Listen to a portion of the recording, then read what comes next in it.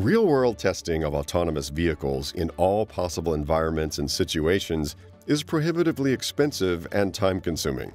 Testing in off-road environments presents unique challenges given variations in factors such as terrain and foliage. Simulation can be used to make development and testing more manageable. However, lack of variation in the simulated environments can lead to overtraining, inflexible performance, and failure to identify bugs in the system. Our team at Southwest Research Institute has developed a software pipeline to rapidly create new simulated environments based on real-world locations in a matter of hours, not days or weeks. Using Unreal Engine, Geographic Information Systems data, and taking inspiration from video game development techniques, our simulation scene adjustment tools allow the user to configure variations in terrain elevation, foliage placement and type, and other relevant characteristics in an arbitrary number of new environments.